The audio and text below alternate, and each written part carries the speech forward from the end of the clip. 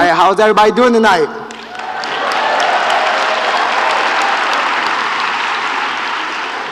All right, now, my name is Mike King Arline. I'm a youth organizer at Teen Empowerment, located in the Southwest community. Thank you.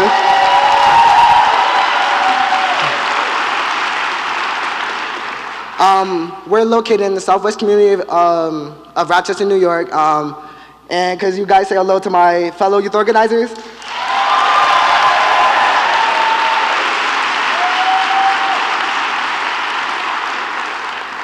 All right, today we'll be accompanying you during, the discussion, and my job is to come up here and tell you guys, we got about 5 minutes to the discussion, so if everybody could find their seats, turn off the phones, we don't need nobody getting no calls, and we finna get this on the road, all right? All right, thank you.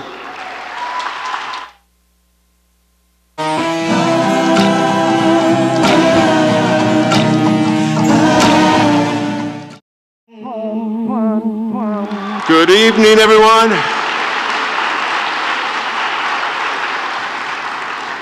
Thank you for joining us. I first want to introduce my fellow founders of Frederick Douglass Family Initiatives. First of all, say hello to Nettie Washington Douglass.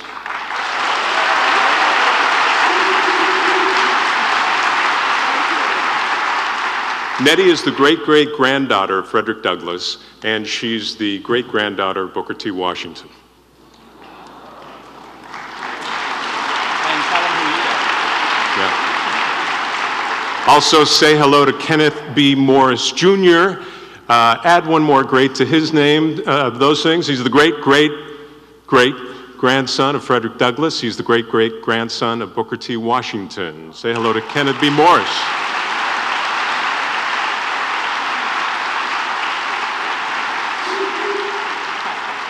My name is Robert Benz. I am also a co-founder of Frederick Douglass Family Initiatives. Nettie. Yes. So everyone is, I know already, but everyone's wondering, how could you possibly be a direct descendant of both Frederick Douglass and Booker T. Washington? Do tell. Do tell, do tell. Okay, I have several versions, but because of time constraints tonight, I'm gonna do the brief one. And every time I say this, like I'm saying it for the first time because I can't believe it either. Had nothing to do with it, however, I'm very honored to have the honor. My mother, Nettie Hancock Washington, her maiden name, Nettie Hancock Washington, was the granddaughter of Booker T. Washington. Her father was Booker Jr. My father was Frederick Douglass III, and she was born in Tuskegee Institute, as I was later. My dad was born in D.C., so they didn't travel in the same circles as people used to say, well, maybe, they travel in the same circles. No. My mother grew up in California. She was home for the summer in Tuskegee for 2 weeks to visit family and friends. My father, in 1941, in August, had been commissioned to go to the VA hospital in Tuskegee, which was the only black VA hospital during World War II. He was a surgeon. He was on a dinner break. He was on a night shift. And this night, instead of eating in the hospital cafeteria, the medical staff knew that they could go walk across campus and eat in the student dining hall. And this night, August 1941, he's walking across campus to eat. My mother is running late to go where she's going. She's taking a shortcut across campus. And they literally bumped into each other. And were married 3 months later. They were married 3 months later in Booker Washington's home, and here I stand. Thank you so much. Thank you. That was the short version. Ken, let's talk about students. Do you see any students here tonight? I'm not sure I did. Are there any students in here tonight? Wait a minute now. Y'all got to talk to me. Are there any students in here tonight? Okay, that's better. Now we're getting together. That's better. So, Aren't there young people involved in the program tonight? There are young people involved in the program. When we get started, first we're going to have Dr. Kendi address you, talk about his amazing book, How to Be an Anti-Racist. And then we're inviting 4 panelists up to talk about Rochester-specific things. And we've also got 4 students to frame their questions from a youth perspective. And we want to thank Sean Nelms, Lynn, yes, go ahead. Lynn Gervin and these East High School students.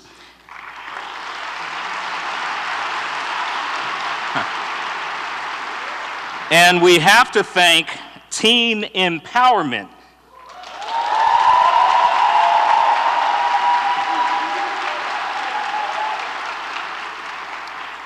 We also would like to recognize this evening FDFI's 2019 Frederick Douglass Human Rights Award winners, and that's Ruth and Dr. David Anderson. Are you in the house? David is here. Where is David? Yes. Thank you. A few months ago, one of our super supporters passed away unexpectedly. His name was Gary Caldwell. And tonight, his wife has come to join us, Becca from Pittsburgh, and we want to recognize her this evening. Becca, where are you? Please stand up. Thank you very much for being here.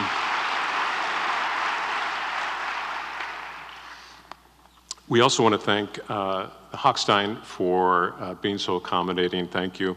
And we want to thank our sponsors. First of all, we're very grateful for being new in town. Our sponsors have been very supportive. And I think it's a sign of great collaboration around this issue. Ken, Nettie, you want to start with talking about our sponsors? The Allen family. That would be Todd, Ruth, and their son Luke. Fortunately, we have a lot of sponsors, so let's leave the applause for the end. City of Rochester. And especially Mayor Lovely Warren. The Community Foundation. Thank you. East High School. Eric and Michelle Daniels, but I have to just take a second to add on another congratulations. We were at the UNCF luncheon today, the mayor's luncheon, and they were both honored with the Frederick Douglass Patterson Award, and they got a key to the city. Oh, wow. Congratulations again, you two. ESL Foundation, Excellus, Frederick Douglass Housing Corporation, Friends and Foundation of the Rochester Public Library, SUNY Geneseo, and Assembly Member Harry Bronson. We were at Harry's campaign launch yesterday. I don't know if he's going to win or not, but I'm guessing he's going to take a lot of votes from Bernie Sanders and Elizabeth Warren. So get in there. I'll continue on with Huther Doyle. I thought more. I was going to get a better laugh for that one. Well, we'll edit that out of the video. I'm not sure people know who Harry Bronson is. The Innovative Edge Memorial Art Gallery, Rochester Contemporary Art Center, Rochester Institute of Technology, Rochester Public Library, Rock Growth, St. Joseph's Neighborhood Center, St. John's Fisher College, Writers and Books, and WXXI. Thank you all very much, our sponsors.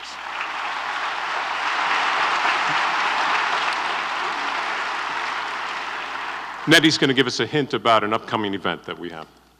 Yes. Next year in Rochester, FDFI will host Frederick Douglass Honors Women's Rights Through a Racial Lens. We will spotlight the centennial of the 19th Amendment and the contributions of women to American democracy. Rochester and the surrounding region, where the center of the women's suffrage movement, and this event will help mobilize voter registration and enthusiasm prior to the November 3rd, 2020 election. FDFI will invite prominent national, regional, and local women of influence to discuss the history of suffrage and some of the issues facing women today. Yeah. Something that we always ask ourselves whenever we sit down to plan a project is, what would Frederick Douglass do? In his composite nationality speech, Douglass explained that nationhood, quote, implies a willing surrender and subjection of individual aims and ends, often narrow and selfish, to the broader and better ones that arise out of society as a whole. It is both a sign and a result of civilization, end quote. Now, if we really believe in this definition of nationhood, then it should definitely apply to community as well. And we want to know, how can Rochester become a model of a truly equitable community? Okay, before we get started, I want to give a shout out to FDFI board members that are in the audience, Todd Allen and Carvin Eisen. Thank you. And I want to bring up FDFI's team. Please say hello to Dr. Hank Rubin. Dr. Rubin? Dr. Rubin? Tiana Stevens. Kristen Leary. Tiana Stevens, Kristen Leary. No one's listening back there. Oh, geez. Okay. Leah Scafito. Erica Mock, Awen Joseph, and Renita Williams, come join us. One more thing before we introduce Dr. Kendi. Okay, now we're in for a great evening, and this is the part where we do a little bit of fundraising and social media. So if you all can, and Kristen Leary, and there's Erica Mock.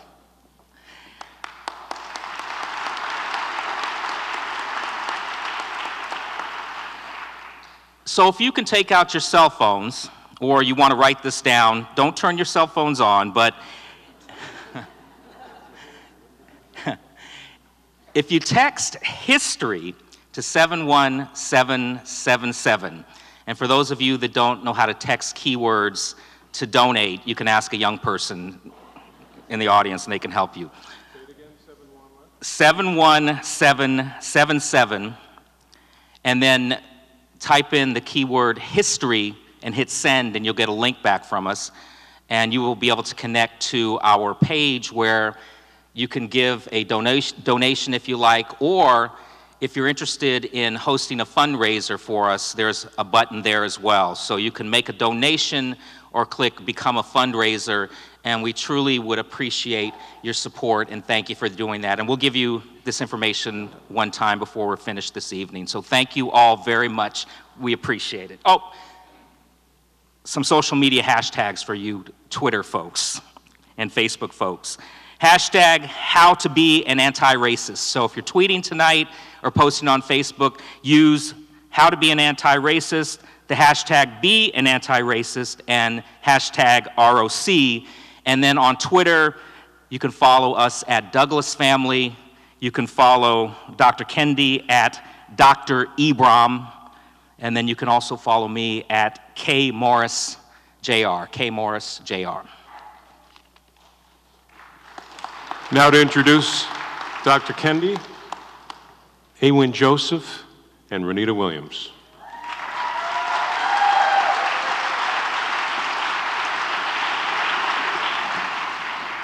Thank you. What a beautiful evening. I am very thrilled to be here with you today.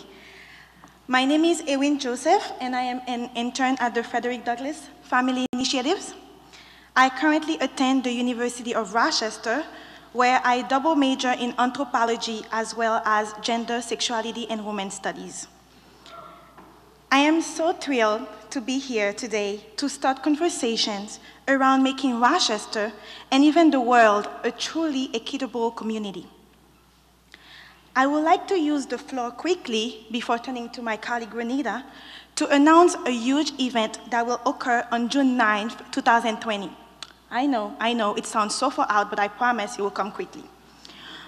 So June 9th, 2020 is going to be the rededication of the original statue of Frederick Douglass, which was recently relocated to a more prominent and visible location within Highland Park.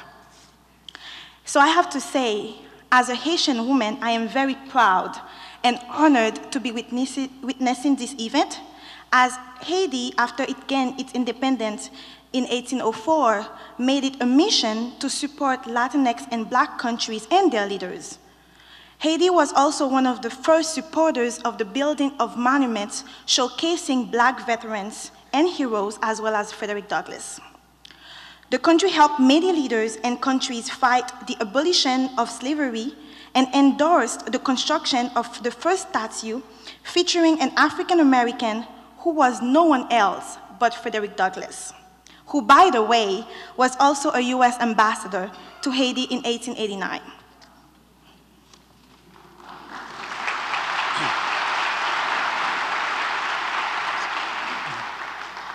Good evening, everyone. I am Renita Williams, an intern with the Frederick Douglass Family Initiatives and a senior at St. John Fisher College. Thank you. At Fisher, I major in Inclusive Adolescent Education and American Studies, and I am privileged to introduce to you a person who has worked closely with Frederick Douglass Family Initiatives for the past 2 years. As recently as earlier this year at the Library of Congress, as we celebrated the end of the Frederick Douglass Bicentennial, where we honored 200 people that embody the spirit and the work of Douglass as part of the FD 200. He is a man whose name means peace and strives to bring peace to America by making it his life's work to bring awareness to racial inequality, the policies that allow racial inequality to happen, and teach others how to be an anti-racist. He said himself that racial inequality is a problem of bad policy, not bad people. Through his works, he has become an influential person in the fight to help understand, explain, and solve the difficult problems of racial inequality and injustice. Now please, help me give a Rochester welcome to the man who wrote, stamped from the beginning, as well, the reason we are here tonight, How to Be Anti-Racist, Dr. Ibram X. Kendi.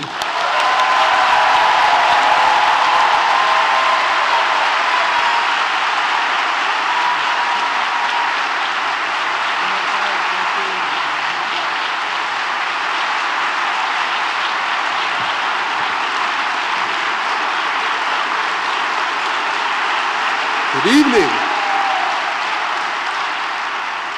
Good evening, Rochester.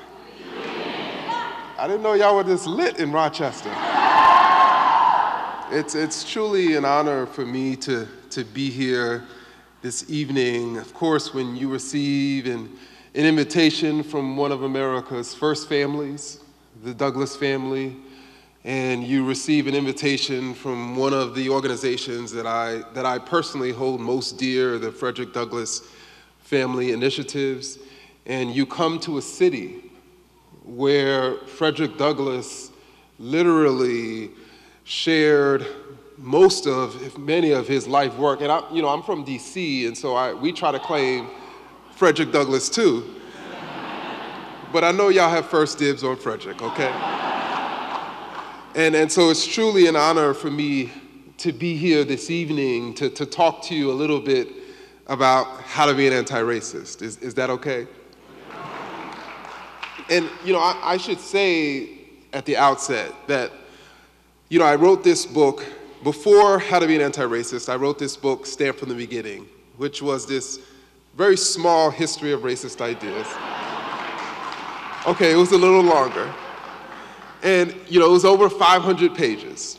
And I felt I needed that much and that many pages in order to chronicle America's long history of racist ideas. But I realized that I could have literally just produced a single sentence to explain America's history of racist ideas. And that single sentence was actually published by Frederick Douglass in a speech in Rochester in 1854. And in that sentence, he said, "When men oppress their fellow men, the oppressor ever finds in the character of the oppressed a full justification for his oppression." And Frederick Douglass was speaking against this book that had been published in 1853 entitled Types of Mankind. And that was actually the title. In other words, the book made a case that there were several types of men, for the lack of a better term. That, in fact, every race was a different species of being. In the way, horses are a different species of being than dogs. That's how these scholars, who at the time were known as polygenicists, imagined the races. In other words, they argued that every race had its own creation story, that every race was created independently of one another, that every race was its own species of being with its own biology, which its own sort of ways of knowing and being in the world. And of course, these polygenicists made the case that the white species was the most superior species. And they made the case that the black species was more closer to animal species than they were to the white species. And so Frederick Douglass, challenging this book called Types of Mankind, again argued in a speech that he gave in Cleveland, but ultimately was published here in Rochester in 1854. He said, "When men oppress their fellow men, the oppressor ever finds in the character of the oppressed a full justification for his oppression." And then if I could add, First Family, if I could say a little bit more to that, I would add, and then the oppressor says they're not racist. Just as those polygenicists who were making the case that the white species was the most superior species and the black species was closer to the apes, they were also saying, this is science. You know what we've done? We've actually measured skulls from different races, and the skulls of white people were bigger than the black skulls. And so therefore, whoever has bigger skulls apparently have bigger brains, and that's a demonstration of the biological distinction. I'm just telling you what they were arguing. And what was ironic, though, I should say, is there were also a group of people called monogenicists who challenged these polygenicists.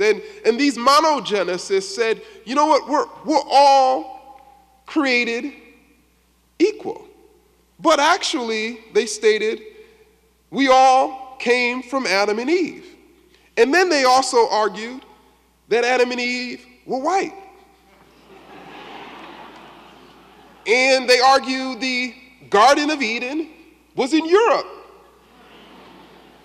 And they said that the descendants of, these white descendants of Adam and Eve at some point decided, for some crazy reason, to venture into the South. And they arrived in Africa. And that's when their beautiful white skins were blackened and made ugly. And so that's how blackness came to be. Monogenicists argued. Polygenicists were like, no, they were born in Africa. Monogenicists was like, no, we were all created equal. They became that way on earth. Now, Douglass thought they were both crazy. But what monogenicists also made the case was since the ancestors of black people were white, we have the capacity to make them white again. And you know how we make them white again?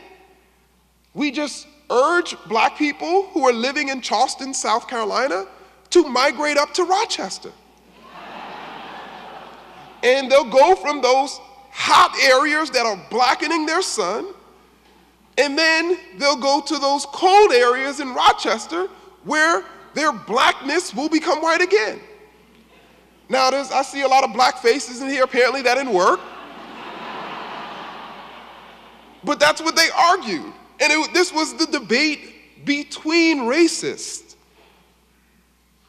that Douglass and others had to challenge.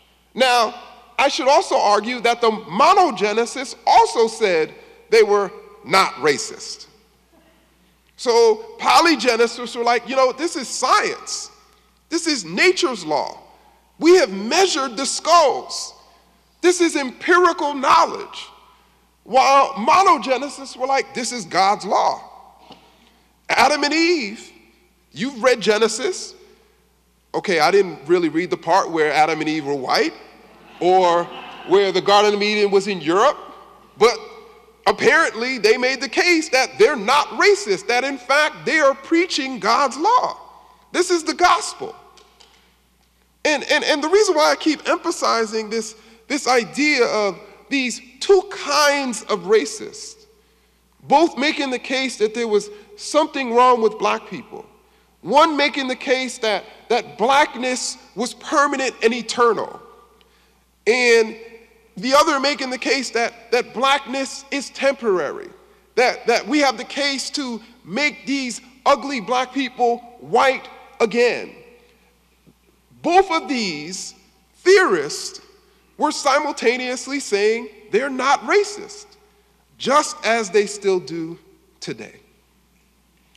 So Americans are still engaged in the same racial debate. And what I mean by the same racial debate is the same debate between racists. And this is the debate over why are black people inferior? And you have one set of racists that'll say they're genetically and biologically and thereby permanently inferior. That black people, that Latinx people are basically like animals. And because they're like animals, they need to be caged in those segregated parts of town, in those cells. They need to be deported. They need to be killed. While the descendants of monogenicists are like, you know, what actually is happening, the reason why these people are inferior is because they were born and raised in these broken communities and broken families with broken homes. And since we're all created equal, and since their inferiority is largely cultural and behavioral, we have the capacity to civilize these people.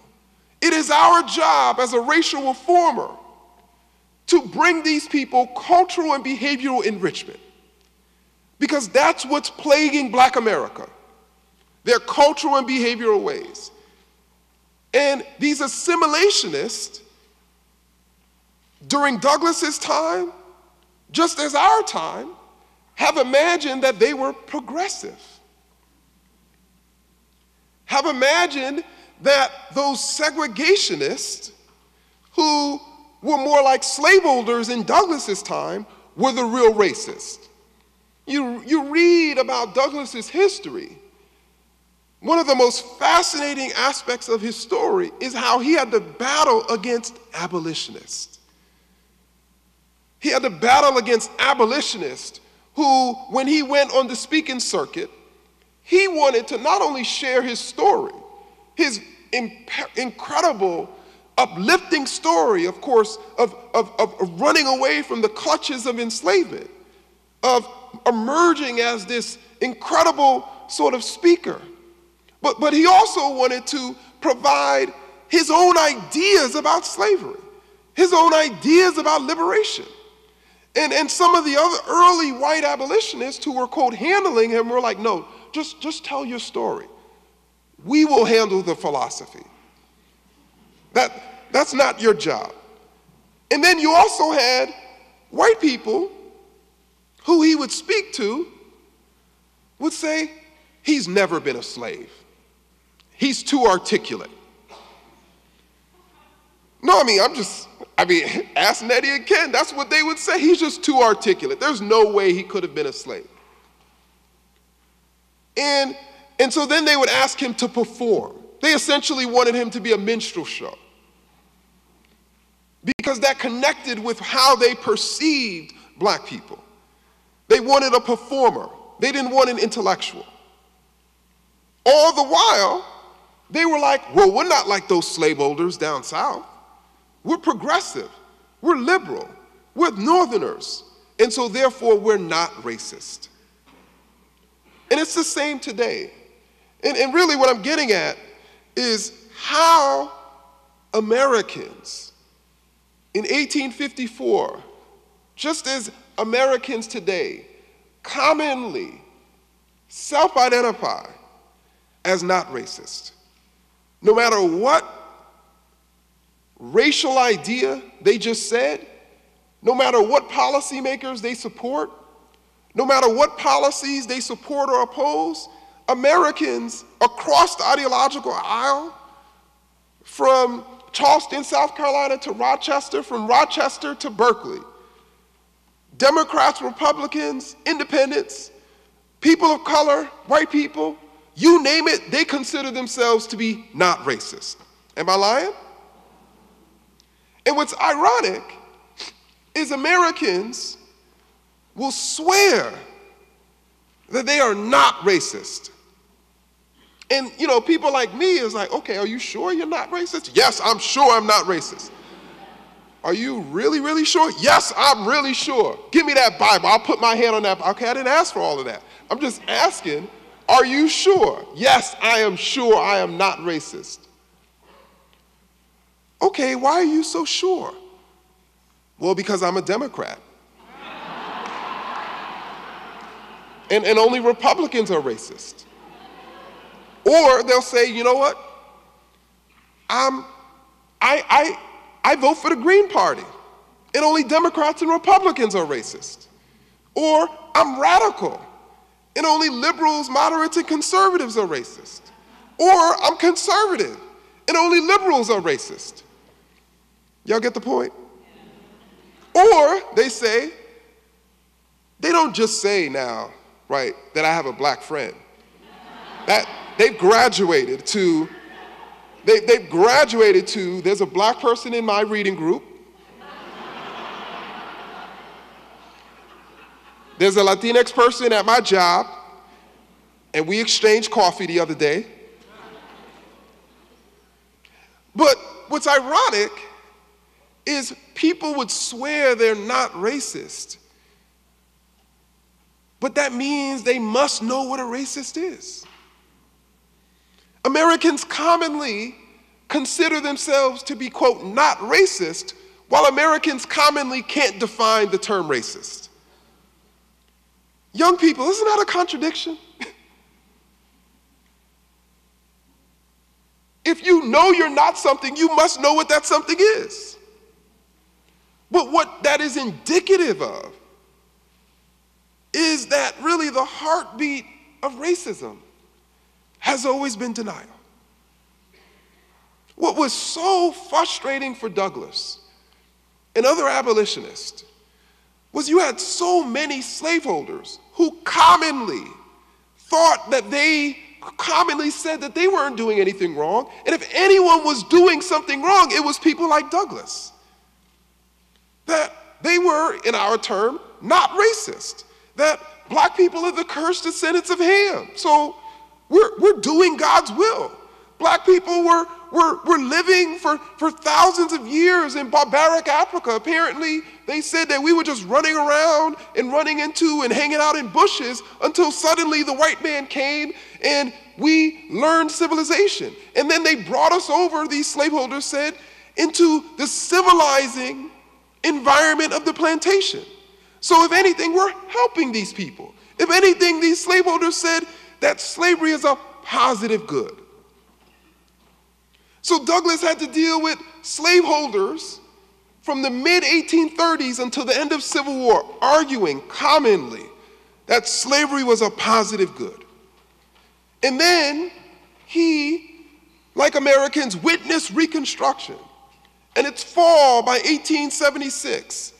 And by the 1880s, you had this mass disenfranchisement campaign going on. You had southern states being segregated. And then those new Jim Crow segregationists were like, we're not racist. The South is perfectly separate but equal. And these outside agitators, like Douglass, continue to come down here and mess up the harmonious relations between the races. It was better during slavery, but it's still good now. And you're messing it up. These are the arguments they would make. Just as during the era of mass incarceration, they were arguing, Democrats and Republicans, that we're mass incarcerating super predators. We're doing a good deed. We're making America safe. No matter that during the height of mass incarceration from 1993 to 2009, the majority of people arrested were arrested for drug crimes, no matter that the majority of those drug crimes were nonviolent drug crimes, no matter that the majority of those nonviolent drug crimes were possession-related drug crimes. No, we're taking angry, violent predators off the street. And the people who are in prisons are rapists and murderers and killers. Even though what was happening is you had people who had a drug problem, who should have been receiving treatment, who were being incarcerated. And then they were being released from prison as they're being released now from prison, and then they're having to mark a box that they were a felon. They struggle to get a job. They can't get public assistance to get public housing. They struggle to get financial aid for college. And then when they struggle to put themselves on their own 2 feet outside of prison, and they are not able to do that, who do we blame? Them. Anyway, don't get me started. So, and so all the while, right, Americans, Democrats and Republicans, who were mass incarcerating black and brown people, and even many poor whites, were classifying themselves as not racist. Just as now, during this era of mass deportation, you have the current president stating that what? We're deporting rapists and murderers and criminals. Now, last I checked, American citizens are actually more likely to commit a crime than immigrants. But, you know, of course,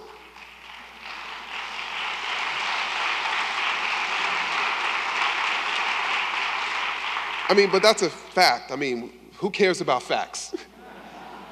I live in Washington, D.C. They say, what? Fact? Can you say? I never heard that word before. Can you say that word? Truth? No. What? No. We do alternative facts now.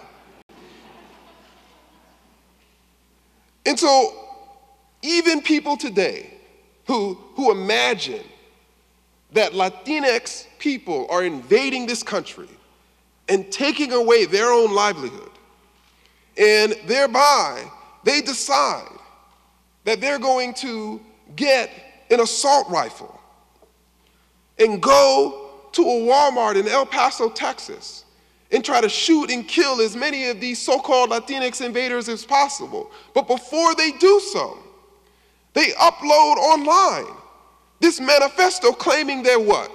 Not racist. And so it's across the board. Even white nationalists. Even Congressman Steve King, in his interview with the New York Times, in which he said, what's wrong with the term white supremacist, was also quoted in that same article as, I'm not racist. Do y'all get the point?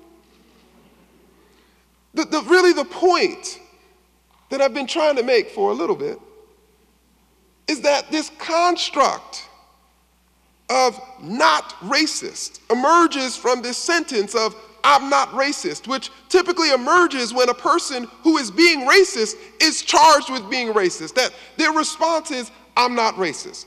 Their response is to deny that they are racist. Their response is that way because the heartbeat of racism itself is denial. And let's contrast that with being anti-racist.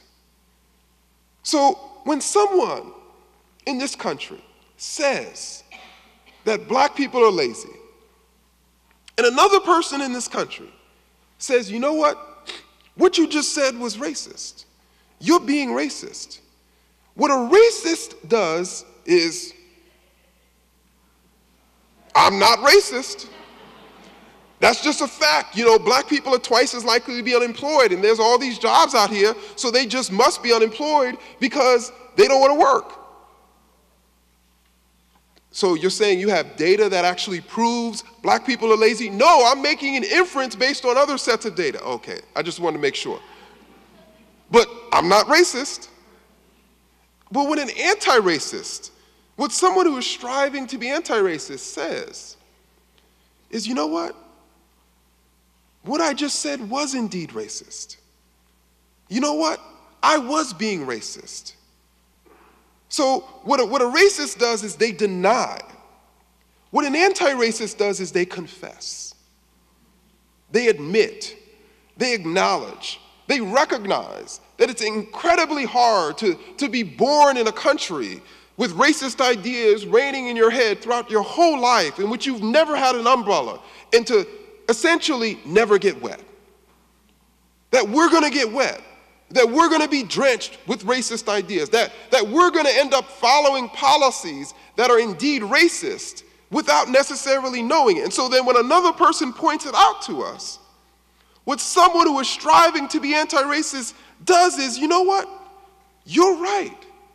I am being racist. That idea is racist. That policy is racist. Because in order to be anti-racist, we must admit when we're being racist. But the American does not want to admit. And we wonder why the America remains racist. We haven't as a nation, and we haven't as a people, been willing to admit the fact that we have racial disparities and inequities all around us, not because there's something wrong with a particular racial group, not because there's something right about a particular racial group. We have racial inequities and disparities all around us because we have racist policies all around us. And the reason why so many of us have been misled into believing that the cause of those inequities are what's wrong with a particular racial group, as opposed to those policies, is because the policymakers who are behind those policies, who are benefiting from those policies, want you and I to be looking at people as the problem as opposed to their policies. In other words, as a slaveholder that's making money, you want people to not think that there's something wrong with slavery. You want people to think there's nothing wrong with the policies substantiating slavery. There's nothing wrong with the policies that allow for the terror to maintain slavery. That the reason why slavery exists is because these people should be enslaved. This is normal. That's what you want. Why? Because you don't want an America. You don't want Frederick Douglass. You don't want other people telling Americans that slavery is the most evil thing that humankind has ever seen. You don't want people thinking that, believing that, because once they start thinking that and believing that and seeing slavery for the terror that it is, what are they going to do? They're going to start resisting it. They're going to start resisting what you benefit from.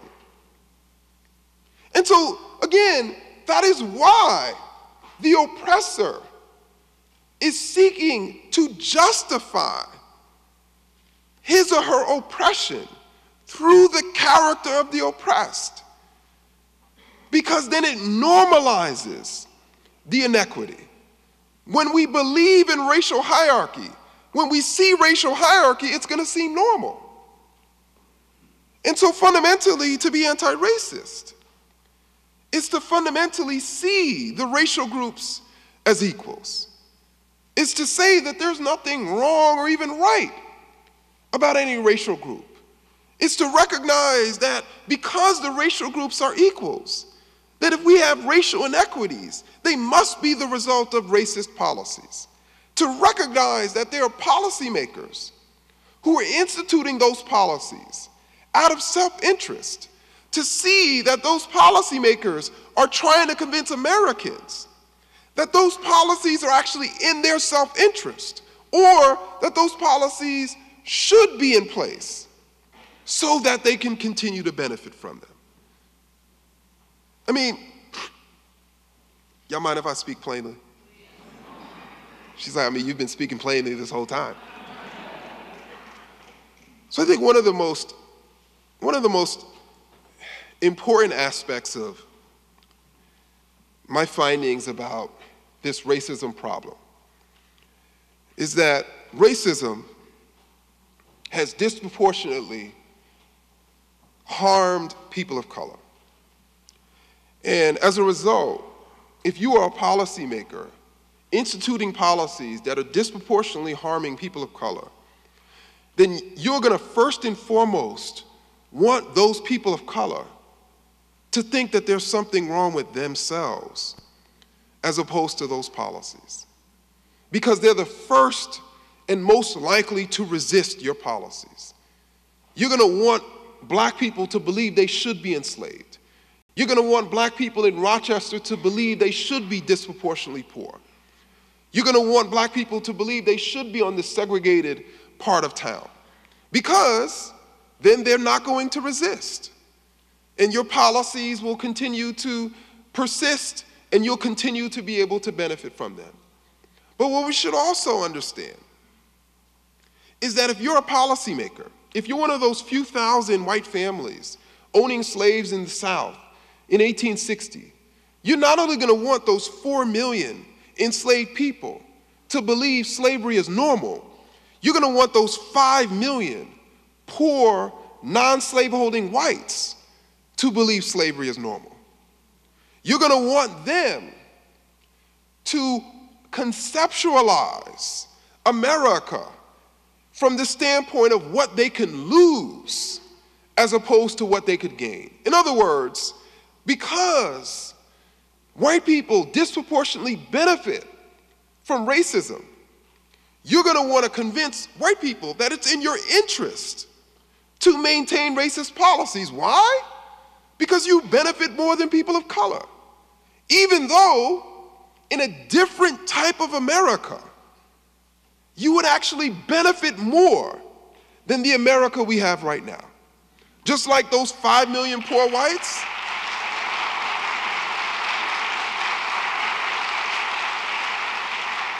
you know, when we talk about equalizing the schools, people are like, so my school's gonna be like that poor black school down the road? No, your school's gonna be like that school that the super rich send their kids to in New England. So you're saying that if we provide health care for people, those black people are gonna get health care? No, you're gonna get health care. And you know what's gonna happen? You're not gonna be one major illness away from bankruptcy. So you're saying that if we institute policies that challenge bigotry in this country, including racism, that I'm not going to be able to continue to maintain my privilege? No, you're not. But you know what's also going to happen? That person who is a man, who has male privilege, he's not going to be able to use his. That person who is heterosexual is not going to be able to use hers. That person who is rich is not going to be able to use his privilege. That person, y'all get the point? Because racism fundamentally is reinforced by every other form of bigotry. They reinforce each other. And so if anybody is concerned about a bigotry that's affecting them, chances are it's being reinforced and strengthened by racism. So to fight against racism is to fight against sexism. To fight against racism is to fight against economic inequality. To fight against racism is to fight against homophobia. To fight against racism is to fight against those crazy New Yorkers. What I mean by New Yorkers, I'm talking about folks from Queens and Brooklyn. Okay. And so what I'm ultimately arguing, and then I'm going to shut up and then we'll have a conversation, is that to be anti-racist, no one necessarily has to be altruistic. All we need people to do is actually do what's in their intelligent self-interest. For members of the middle class to recognize that the likelihood that you're going to be a billionaire, and so therefore supporting policies that allow for the continuous running of wealth to the top is actually not in your self-interest.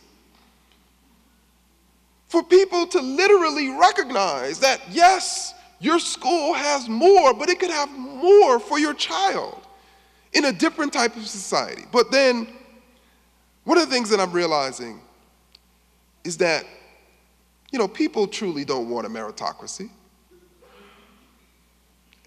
And especially, they don't want a meritocracy in schools. And you know why they don't want a meritocracy in schools? Because they don't really believe their kids are smart.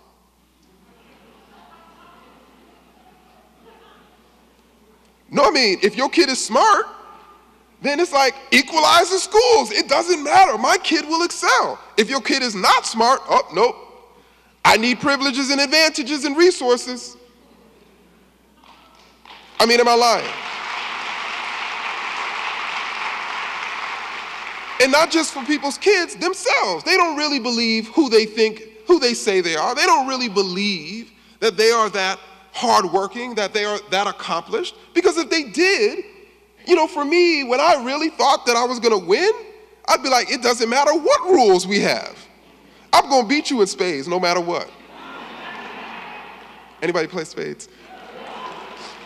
But one of the things I'm realizing is so many people, and when I say people, I'm talking about moderates and liberals and progressives who critique the president are just like the president.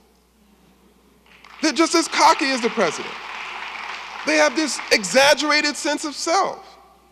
Because if they had a real sense of self, anyway, I didn't mean to go on that tangent, but, and so ultimately, all that people have to do is do what's best for their life, because last I checked, having universal high-quality health care for all is good for all people.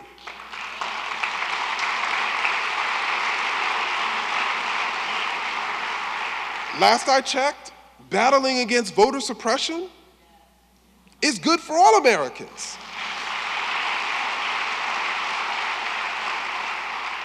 Last I checked, decriminalizing marijuana so y'all can go smoke and not, get incarcerated is good for all Americans.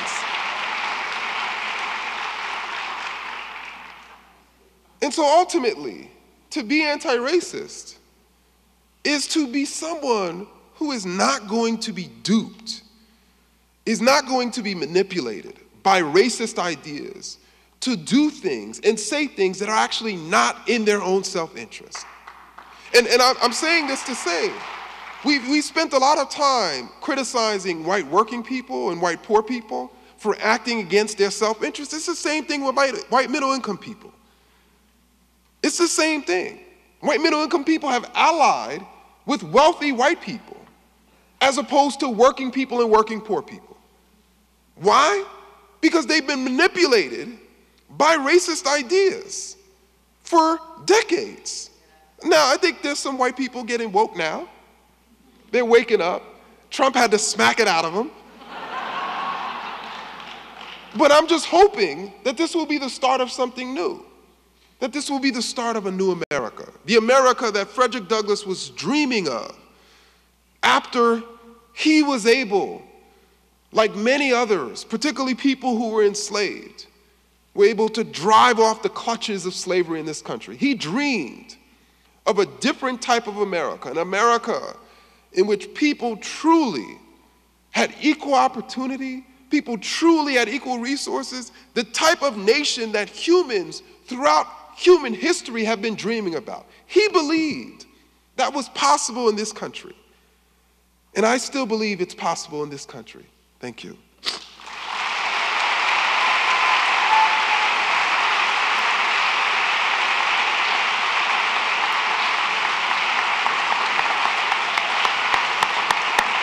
Dr. Ibram Kendi, yes.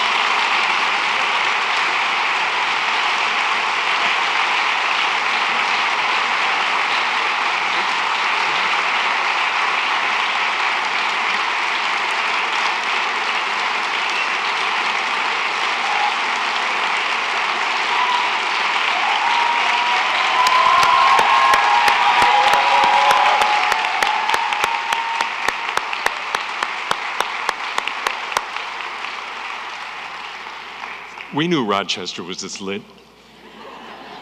Yes. So ladies and gentlemen, first of all, a couple of programming notes. Young people in the audience, we will have a free copy of The Narrative of the Life of Frederick Douglass for you. Any young people again? Yes, young people, books. If you go back into the hall, we define young people 1 to 3. Any 1 to 3-year-olds? No. Young people, you know who you are. So Ken and Nettie will sign your books. Just go into the room to the left of the hallway. Ibram will be signing some books afterwards also. And what else? I'm going to introduce you to someone who's going to take over from here, our moderator, Tiana Magnon.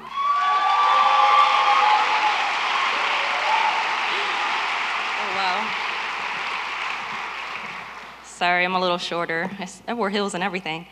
Hi, everyone. I'm Tiana Magnon. I am a journalist and publicist, and I'm just really excited to dig into this dichotomy a lot deeper. I don't know about you, but I devoured that book.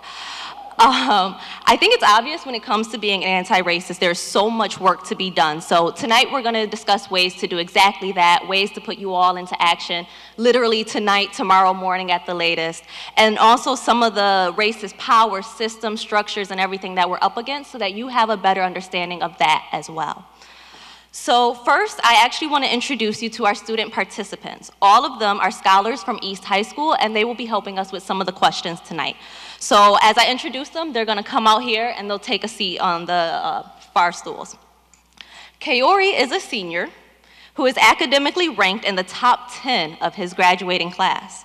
He is the captain of both the varsity volleyball and basketball teams, and he plans to attend college for business administration. Woo! Go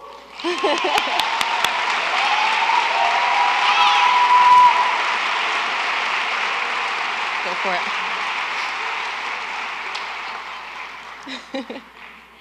Next up, we have Junalise. She is a junior who plays volleyball, and she's also a cheerleader. She plans to attend college, and she'll be doing so for veterinary science.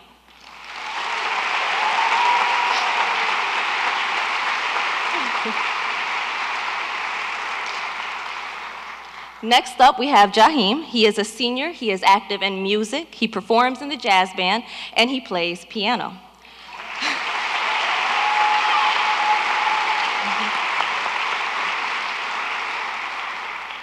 Perfect. And then we'll also bring out Jesseline. She is a junior who started the bilingual club at East. She models for charity groups and plans on attending college for business management.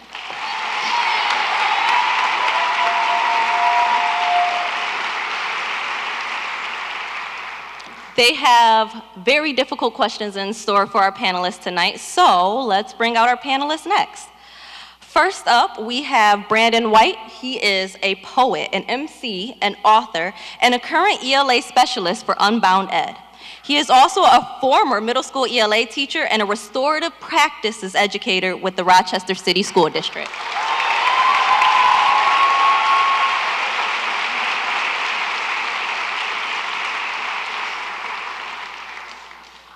Next, we have Dr. Candace Lucas. She is the Executive Director of St. Joseph Neighborhood Center. It's a nonprofit agency that provides comprehensive, integrated medical, dental, mental health care to people who lack adequate health insurance.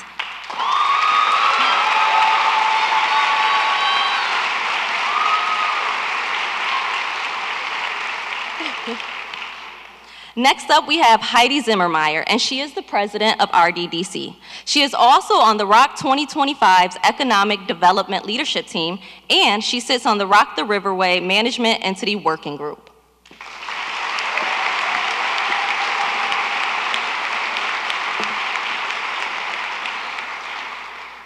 Last but certainly not least is Rachel Y. de Guzman. She is the award-winning president and CEO of 21st Century Arts. And she is the founder director of Woke Art Collaborative. And she is focused on decentering whiteness and arts culture and wants to include voices of people of color.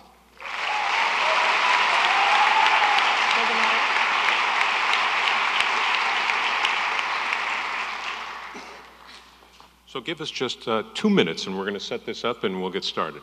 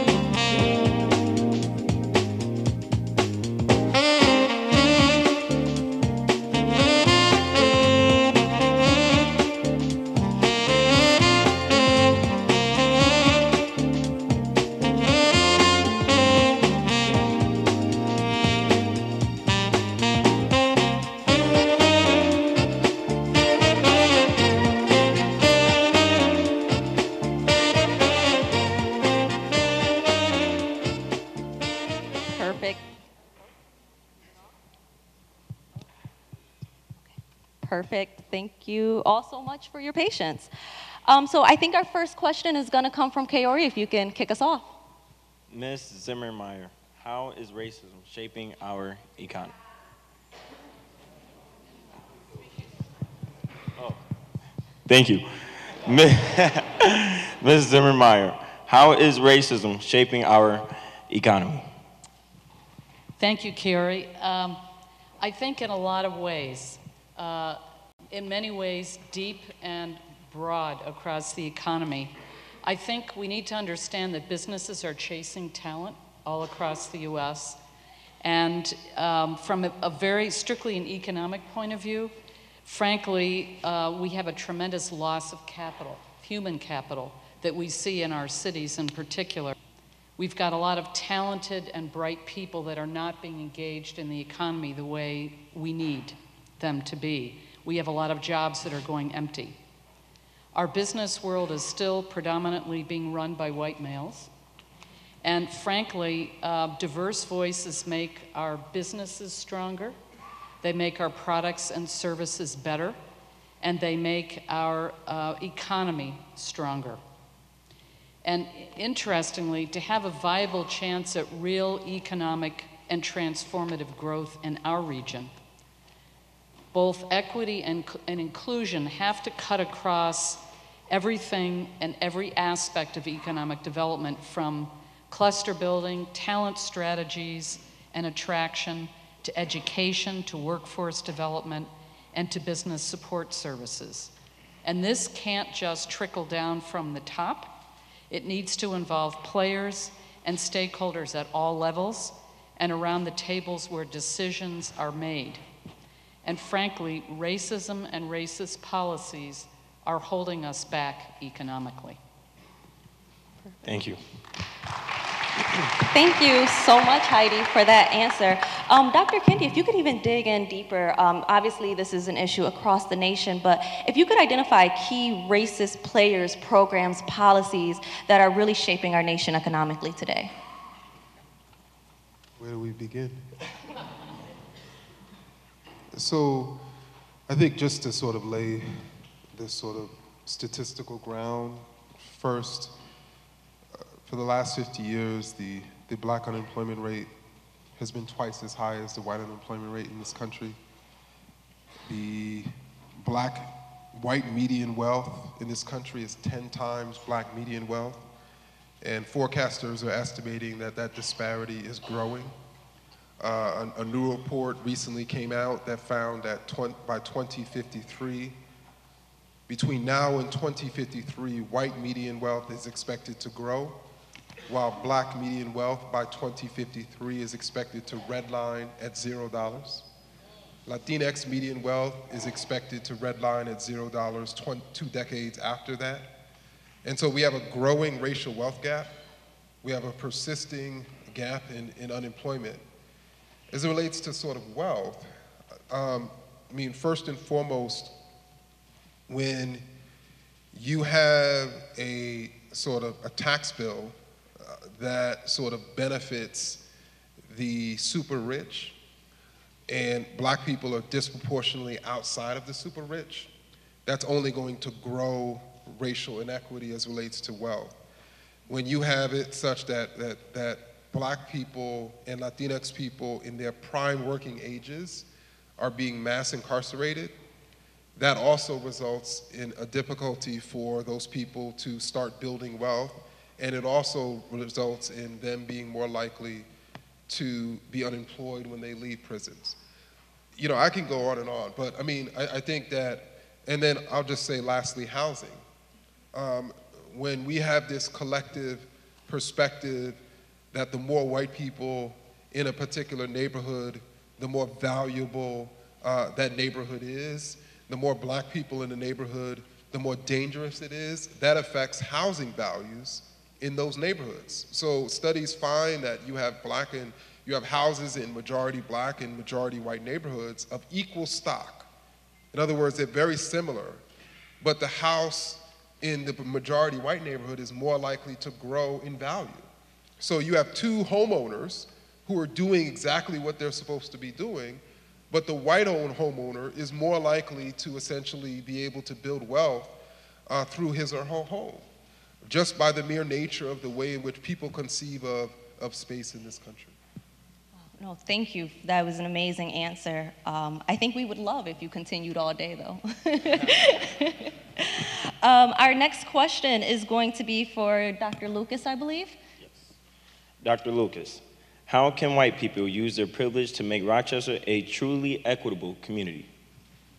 Well, great question, Kiori. Thank you. First, I would say that white people have to recognize that they have privilege. There are still so many people that don't believe white privilege exists or that they get any benefit from the system just because of their whiteness. So that would be the first thing. Next, I would say that we have to start learning, understanding, and telling the truth about our shared history of oppression and subjugation and terror that were experienced by people of color. And we have to start teaching that so that we're speaking truth to power.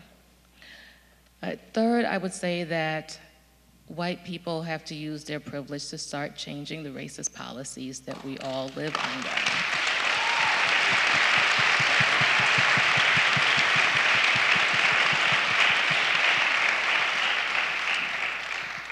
We can outline, as Dr. Kendi just started doing, all of the policies that have kept communities marginalized and underprivileged. And if we have underprivileged communities, then we know we have overprivileged communities. And so we have to have white people use that overprivilege to start leveling the playing field for everybody.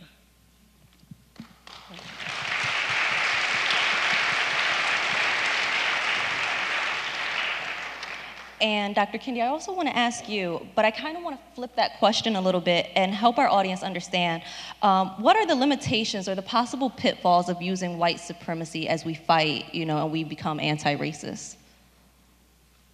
Ask that again.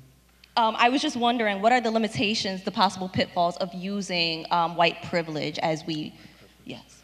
So I think, you know, as the sister just stated, that it's critically important for white people to recognize their privileges. And just to give one example, I often talk to poor whites who are like, how can I have privilege? I'm poor. And, you know, my response is that generally speaking in this country, if you're poor and white, you're more likely to live in a mixed income neighborhood than if you're poor and black. And so to give an example, in Chicago, a white poor person is 10 times, I should say a black poor person is 10 times more likely to live in a high poverty neighborhood than a white poor person.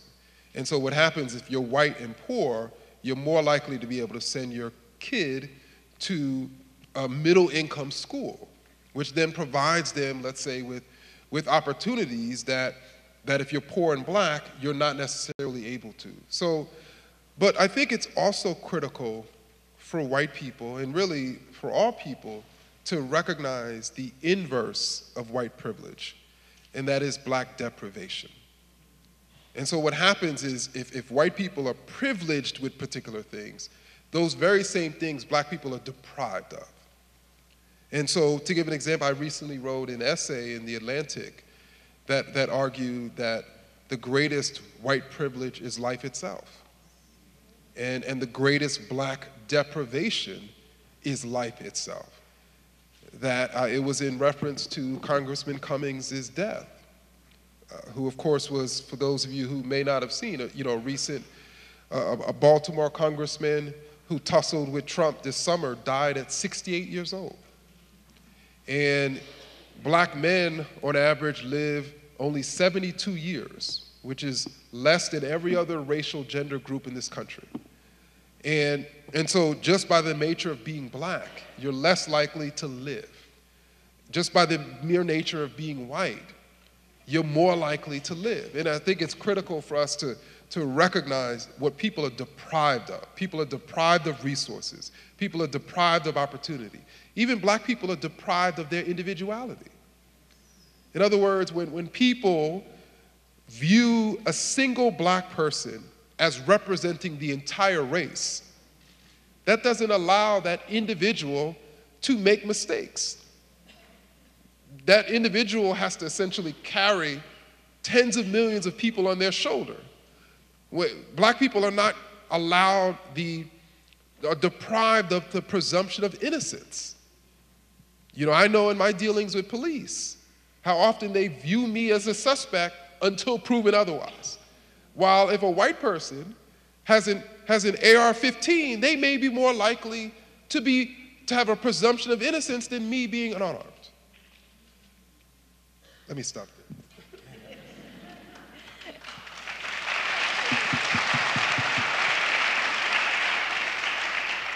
And I think Junalise has our next question. Yep. Mr. De Guzman, as we fight for an anti-racist community, how do we make sure Latinx communities are not left out? Thank you for that question.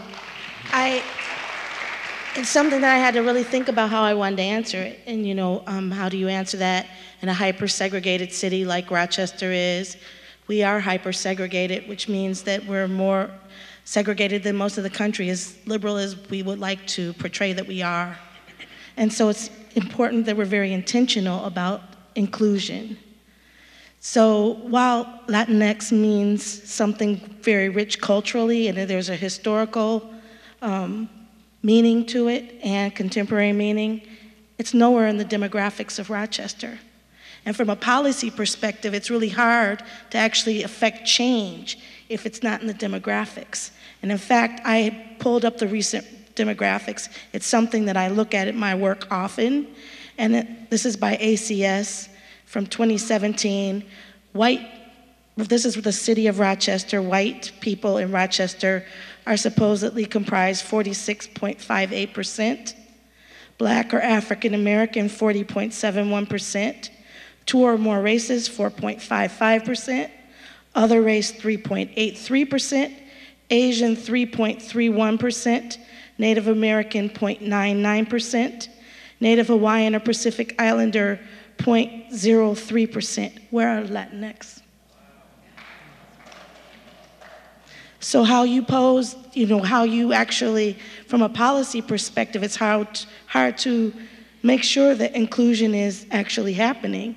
And I would also challenge the people who are coming up with that question to realize that the way that the census and all of that was set up was racist, and is a way to divide and conquer and actually make sure that the majority of minority or of people that are marginalized in Rochester, which are African American or Black, are separated in some profound numbers ways from Latinx people, when Latinx does not, Hispanic, which is actually on the census, is not a race. So it's hard to actually, I think we have to be very intentional in making sure we hold people to account, even though it's almost like a donut hole that Latinx people can fall into, being 17%, roughly 17% of Rochester, in a country that is actually where you have the browning of America happening much faster. It's imperative that we actually push back and actually help to redefine and hold people accountable to the Latinx community here in Rochester.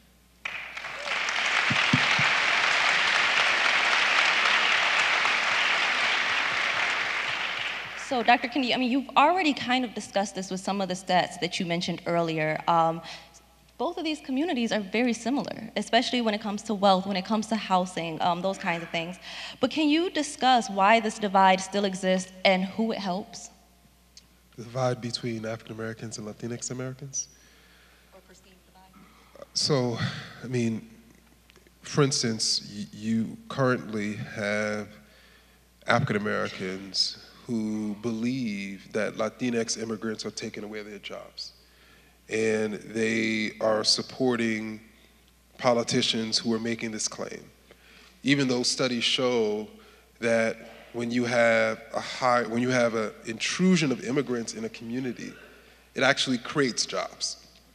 It actually doesn't result in but African Americans, who of course are struggling at the lower end of the economic ladder alongside Latinx Americans, are looking for the problem, and they're constantly taught that that problem is other people.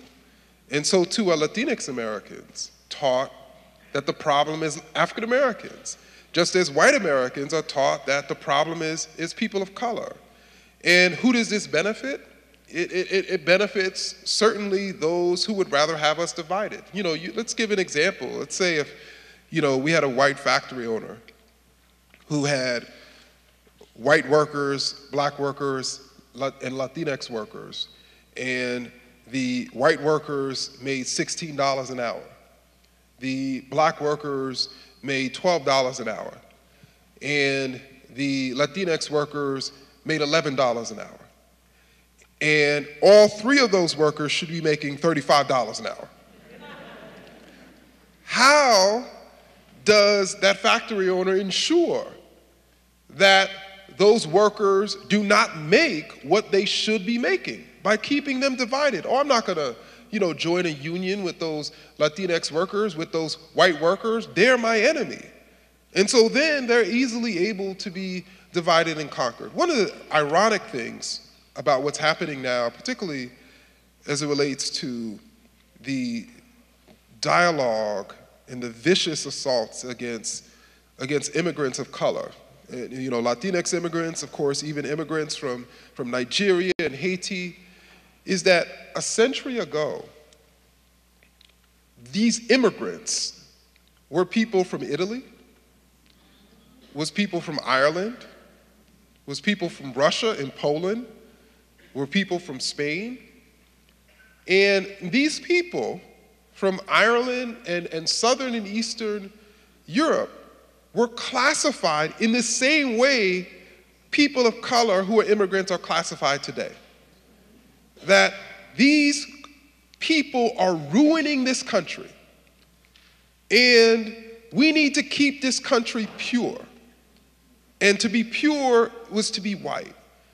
And the movement was so strong against these European immigrants that Congress in 1924 passed an Immigration Act that pretty much reduce the number of Europeans coming from Central, I should say, Eastern and Southern Europe, pretty much banned Asians, and limited the number of people coming from Africa.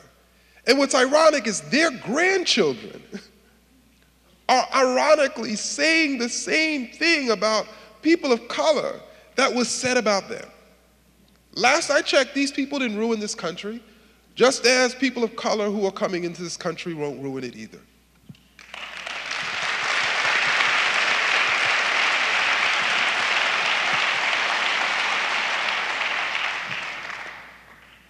Mr. White, how is my education affected by the color of my skin and ethnicity and where I go to school?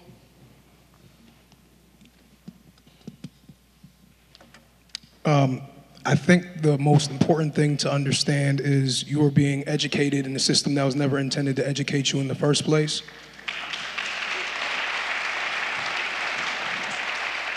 It's very clear when you look at history, actually, public education was more of an incubator for these racist ideas that Dr. Kendi was talking about, as opposed to an institution that really fed everybody that was here in this country. So as a result, many communities of color in this country have had to advocate to be included into the system that was never intended for them in the first place. And one major victory, one of them was Mendez versus Westminster, which actually disallows segregation of Mexican Americans in the public school system. But then another one was Brown versus Board. Are you familiar with Brown versus Board? Did you hear about it in history class? Dr. Kendi talks a lot about racist policy, right? And so this was intended to be a racially forward policy, I guess, but there's some language in it that says that integration, making sure that all students get an equal education and are integrated, needs to happen at all deliberate speed, right? You know what that means? Does anybody know what all deliberate speed means? Like, some people saying fast, some people saying slow, but it's really open for interpretation, right? And I would argue that the language is kind of vague for that purpose, because you could go deliberately slow in making sure that black and brown kids get included into this public education system. So after that major victory, what a lot of white folks started doing was moving out of the cities, right? They started keeping the jobs as teachers while getting rid of the jobs of a lot of Latinx and black and brown teachers. So that's why you don't have that many black and brown teachers today, right?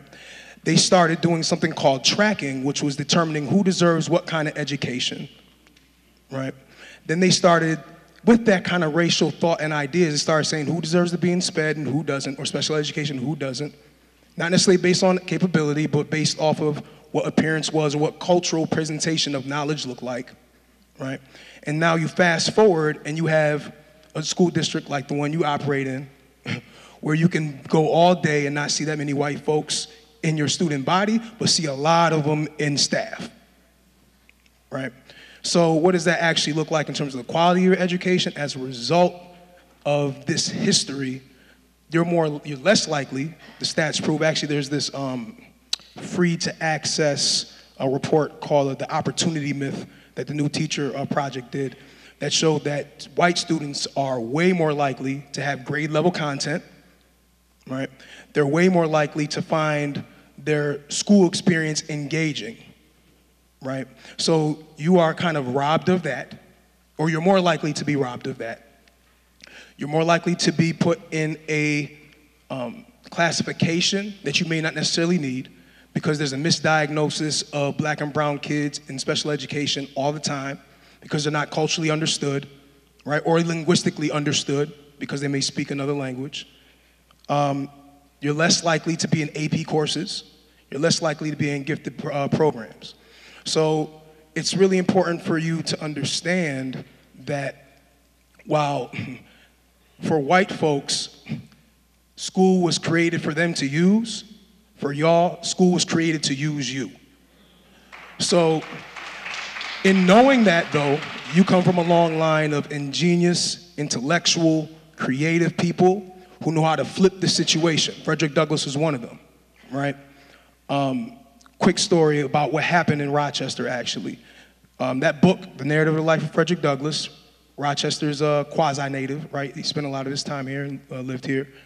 It was given out to all the kids in the district before. That book is so much about how education can emancipate people and free people, but that message, when it gets taught oftentimes, is not communicated, right? So, but one young lady, I forget her name, she did an essay about the story, and she said, oh, this book is about how reading will free people. And I see how my teachers aren't really giving me that access to literacy, so therefore they're putting me in a situation kind of like how Frederick Douglass was. She wrote this out in a nice long essay, but the teacher got mad, the community got, or the educator community in that building got mad, and she got suspended. So this is the kind of atmosphere, unfortunately, that you may have to encounter.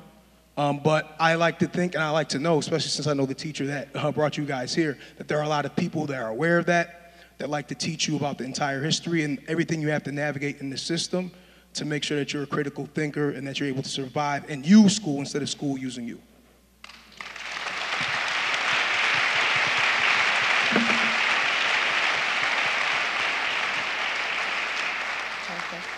And I mean, you've already discussed how segregation, racism, it also harms white people. But can you discuss this from a student perspective and how, you know, having racist educational curricula and those kinds of things also affect our white students as well? So a study recently came out that found that students of color prefer teachers of color. That study also found that white students prefer teachers of color. And currently, at least in public schooling, 80% of the teachers are white. And so if it's the case that what these kids are desiring is indeed potentially better for them, and we don't really know why and how. I mean, there's many, of course, great white teachers. Then those even white students are being deprived. Because I think if we had a much more diverse teaching body, you know, it certainly would benefit white students too.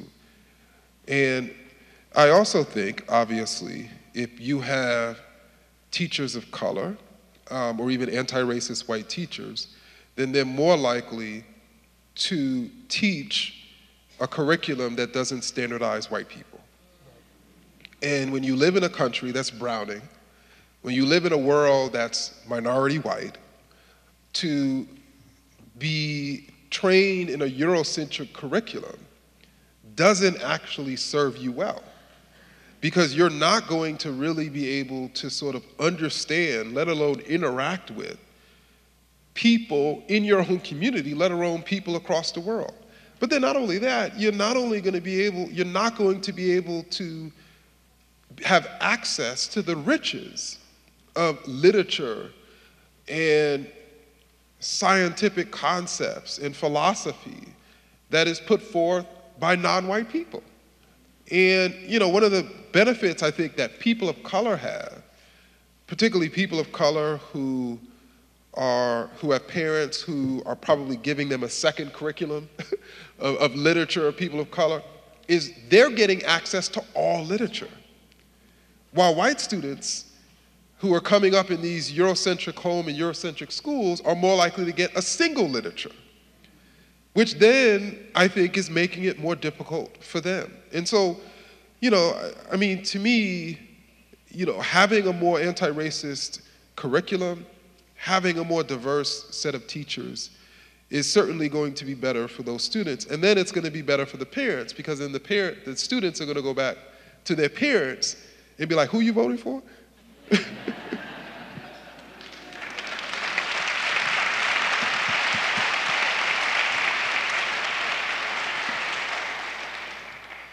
Ms. Zimmer-Meyer and anyone else that would like to respond, who should lead the way in race equity?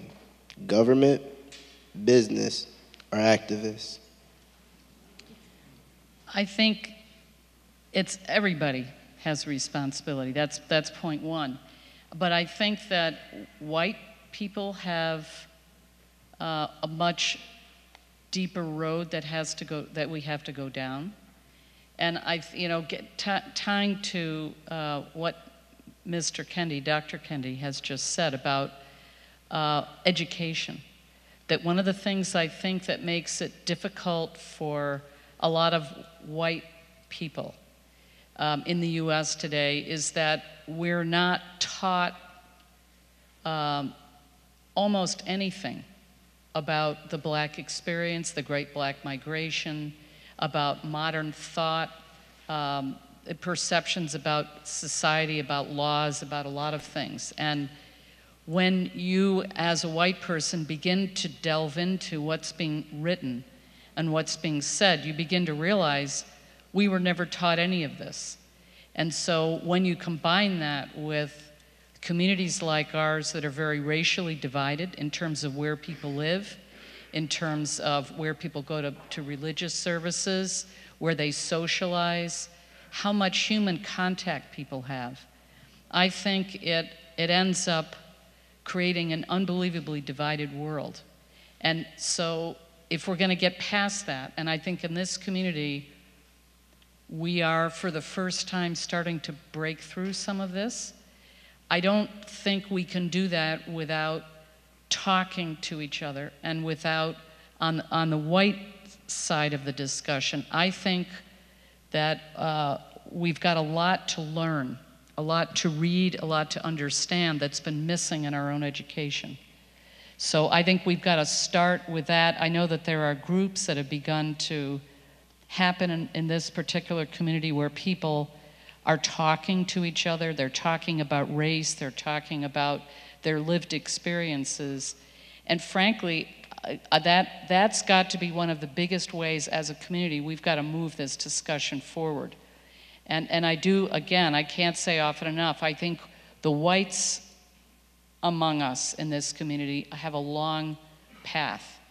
And there's a lot of very deep work that has to be done, and it's scary sometimes, it's unfamiliar, but I think it's absolutely essential. The last thing I'd throw onto this is that I also think that what we do in the political sphere is absolutely essential. So if we're looking at what parts of our communities and our country are where change has to happen, we've got to have candidates of color, we have to have voters getting to the voting booths at the right times to make change happen, because when we talk about deep-seated policies, and there are thousands of them, that in some ways have had good impacts on communities and people, and other ways haven't. A lot of that happens in the political sphere. So we have got to get a much broader and more diverse group of people representing us locally all the way up to the White House.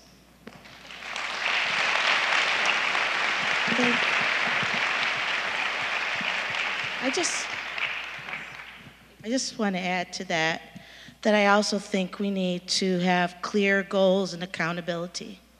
Because even though I see some, I think that I went to this, the Art of Justice through 9 different series at NYU a couple years ago. And one of the things that Dr. Marta Morena Vega talked about was this opening and closing times of opportunity. And she just looked at us and she said, "You all think you're so special. You all think you're so special. We've been doing this. You didn't invent this. This has been happening a long time." I think the change has to be that if people choose to lead, they need to be accountable for their leadership, and there has to be change. And I think that that's really a difference that has to happen, because right now, you can put a great goal out there, whether it's poverty, equity, community-oriented, or whatever, and it seems like we just morph into the next phase of something. And the people who have been leading that are never held accountable. And there's no regrouping and reassessing about what did not work. And I think that without that, I don't have a lot of optimism, even though I'm very optimistic in general.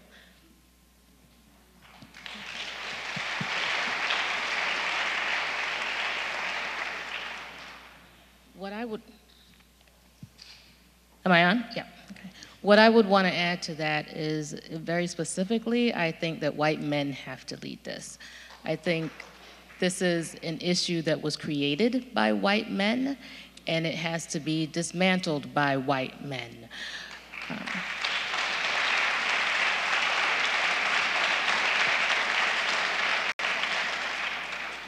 However, I don't believe that white men can do it alone, because I don't think they would do it right.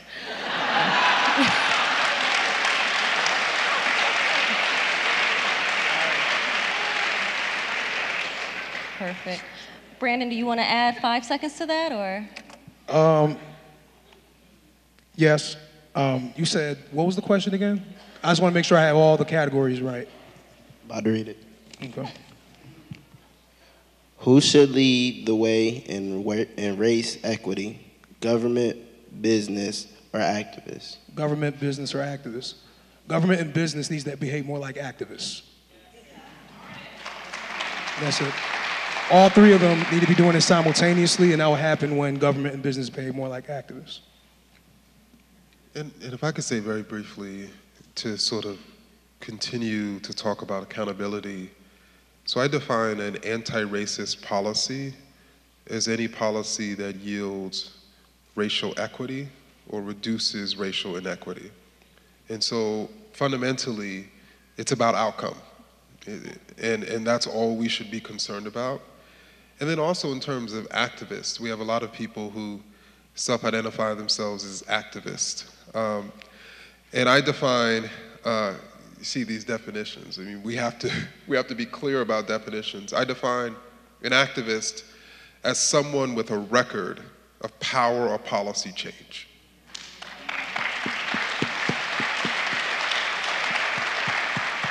And so in other words, you just don't decide one day you're gonna be an activist. Just like somebody just doesn't decide one day they're gonna be a doctor, right? You literally have to have a record to show for yourself.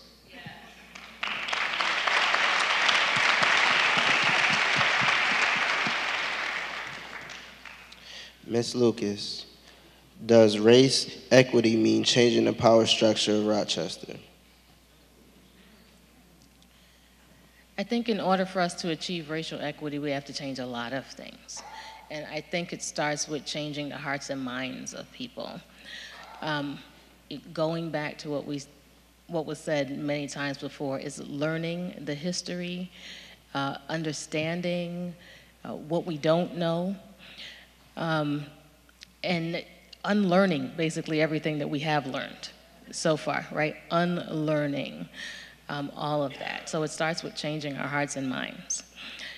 Once that happens, then we can start moving towards equity, right?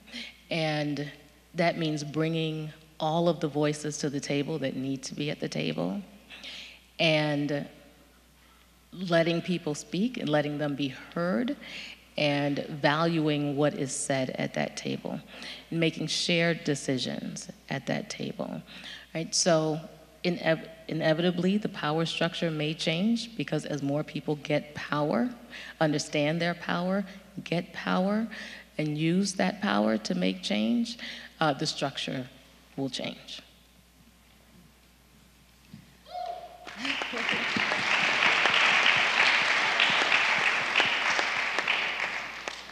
Perfect. And I would also like to add to that, I guess just as we're thinking about what power structures are and fighting racism, what does an equitable power structure look like? It's obviously not enough to elect Black people.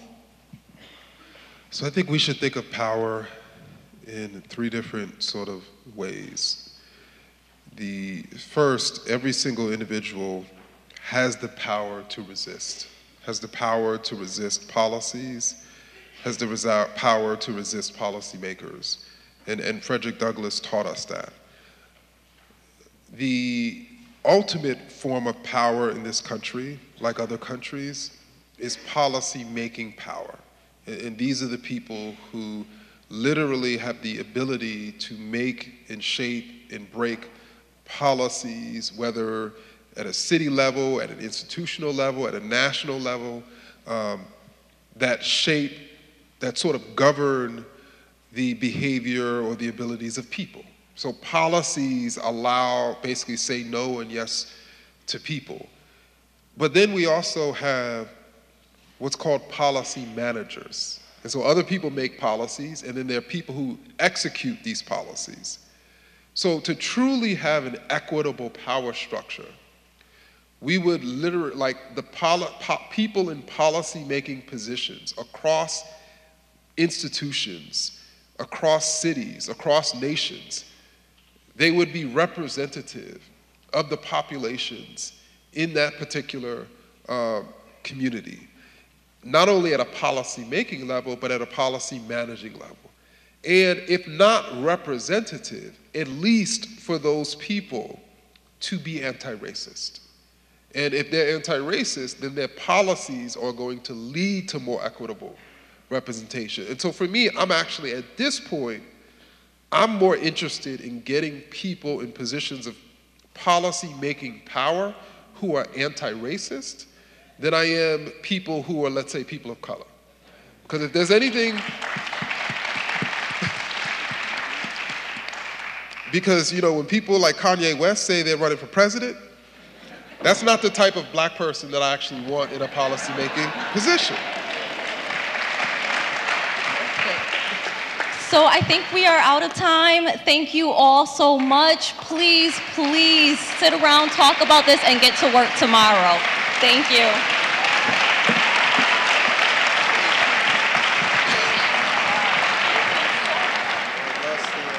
Leslie.